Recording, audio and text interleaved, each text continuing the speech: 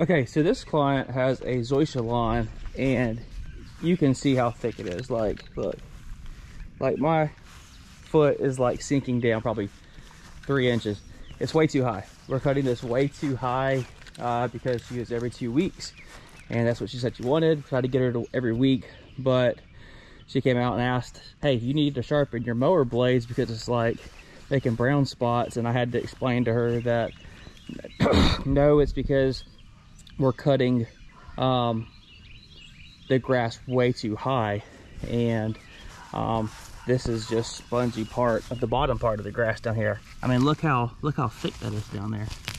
So it's definitely not being scalped. This put on brand new blades last night, so we got her switched over to weekly. That's going to improve this lawn drastically. So we'll start gradually bringing the blades down here. Really, this is supposed to look, zoysia is supposed to look like this right here. So you could tell the neighbor has actually been taking care of this pretty much weekly or every few days, to be honest with you. It's growing like crazy right now. But this grass over here on this side has just been cut way too high. But nope, we didn't have dull mower blades. We have brand new mower blades. It's just this zoysia grass grows so fast. You either have to bag it or you have to cut it at least weekly and get it down low. This is another thing right here, man. This is tough, like really tough. There's no way to get a mower through here. It's gonna get stuck. So this whole area has to be trimmed up. It's just very, very labor intensive to have to go trim a whole side of a house. And then plus, you know, your boots are wet or whatever. So these yards for me, you know, when it comes time to look at the end of the year on replacing, they're one of the first ones, to be honest with you, drainage yards. So look, no gutters here, no gutters here. Both the yards are pitched down, just holding water right here. It's the same thing on the other side of this house too. So no gutters, comes down. It's just basically a trench of water just right here. And to be honest with you, the neighbors, they got gutters. And look, the grass actually does pretty good. It doesn't constantly have water falling on it like and beating it to death. It's actually doing what it's supposed to. Water management. Man, it's very tough whenever people don't put gutters in their house. So yeah, man, that lady, she wasn't being ugly or anything. That's not the case at all. But she just didn't know. She's a very, very sweet lady. She's an elderly lady. But here's what she knows. She knows the yard doesn't look good. She doesn't know why. Maybe it's dull mower blades. Maybe we're cutting too short. She doesn't know. She just knows it doesn't look good. It's my job to explain to her, yes, ma'am, Miss Lisa, this is why I said this yard really needs to be taken care of weekly. This is exactly what I was talking about at the beginning of the year. So she understands now. She is willing to pay for weekly lawn service, so we got them switched over. And guys, the reason that I give people the option is because I don't want any barriers to getting people signed up. I want to remove those barriers. People will figure it out. Like, I don't automatically tell them that they have to have weekly lawn service.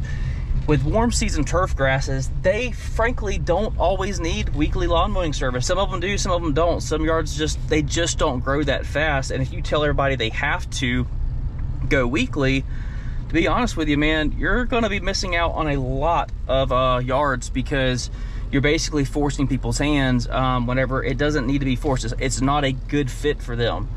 But this is a scenario where she 100% needed to be weekly.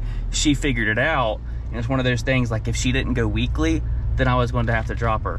So I remove barriers to getting people signed up with us. I want them signed up. I want us to figure it out together on their lawn rather than just right out of the gate saying this is just the way it's going to be.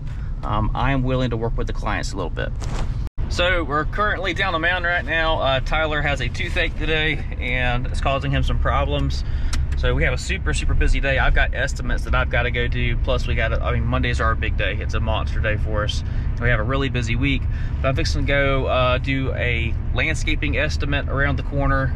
Should be wrapping that up in about 15 or 20 minutes. Then I will jump back on with Justin, keep this day rolling. So that went really well. Turns out we had some mutual acquaintances and friends. So we were able to make a connection and I got a good idea of what the client was wanting. What I typically do in these situations, guys, is, you know, after I meet with the client, I of course confirm with them that it's okay, but I will take a video of the property and I will I will basically just rehash in a video all the things that we talked about. Aztec grass is coming out. This loropetalum is coming out. Wants the crepe myrtles to stay. Client requests low maintenance. Likes color. Flower bed out here would be extended, and then needs some shade tolerant plants in this area. Most likely agapanthus. Could possibly put in some hydrangea. Client also requests an itemized quote for top dressing the lawn. Client has gutters. Client also wants to stay with pine straw. What this does is this keeps me, whenever I go back to my office and I'm looking at putting together an estimate, it just provides complete and total clarification, because whenever you're able to make these notes in the field right there while it's all fresh on your mind, you don't forget about things like all those little nuances, like, oh, do they have gutters here or there or where? Like, what are the things that was super important to them? Just take a video right then and there at the time of the estimate. It just helps tremendously whenever you're doing your estimate back in the office. So it's 10:15. I'm running a little behind schedule today, but that's what happens whenever you run a lean crew and then you're a man down and then the owner has estimates to go do. So it is what it is, but we're gonna go hammer down and keep this day rolling. Okay, so Justin just messaged me and said that the neighbor of the person's lawn we're currently servicing wants a quote because they are not happy with their lawn care service provider. If you watch my videos and you take care of this lawn, I'm very sorry. We're going to give them a quote. We're going to figure out what it is that's going on with their current lawn care service provider. So maybe this can be an opportunity for us all to learn from each other. So again, I'm going to try to be tactful about this and diplomatic, but I'm not going to pull out the camera while we're talking.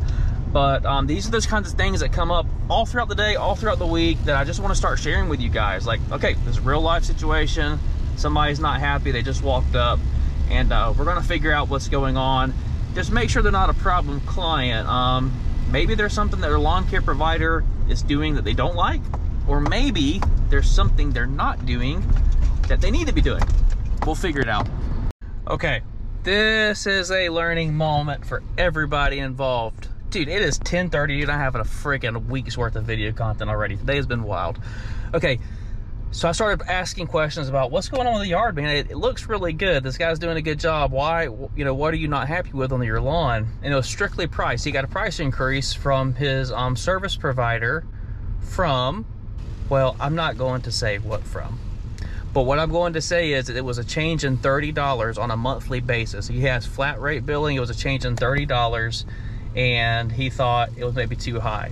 And I said, sir, I said, that price that you are getting is exceptional. It's exceptional. Like, I could not do that lawn for that price. And then I started thinking as I'm talking to him, I was like, how in the G's name, how in the good Lord's name is this company able to cut this lawn for this price? So then I asked, hey, who's cutting the lawn? And then he told me, and I said, oh yeah. I didn't say this to the homeowner, but I said, in my head, this company 1099s all their employees. They don't pay payroll taxes. They don't pay a payroll company to take care of processing payments for their employees. They don't pay their share of their employees' payroll taxes. They have all their employees set up on 1099. That is how they are able to do that lawn for such a low rate. And I'm telling you this, guys, that's 100% like I don't care what you have told yourself about that it's okay to 1099. What I have seen is that 99% of lawn care companies that are 1099ing employees, if you get audited, you are 100% going to be in the wrong, because they are showing up, driving your trucks, using your equipment. You cannot 1099 your employees. And I'll tell you, as somebody who works in the same neighborhood, it's extremely frustrating whenever you got guys coming in here undercutting rates like that. To be frank, it's a ridiculous rate. But you know, whenever you're paying your employees, I guess, you know, super low rates as it is, and then you're not even paying their payroll taxes, well, I can see how you can charge so low. So that is a learning moment for all you guys. Fortunately, we have to deal with, and I have always had the mindset that, you know what, I'm not going to do anything, I'm not going to say anything. The cards are going to eventually fall where the cards are going to fall. Things will pan out the way that they will pan out. That's just all I'm going to say about it.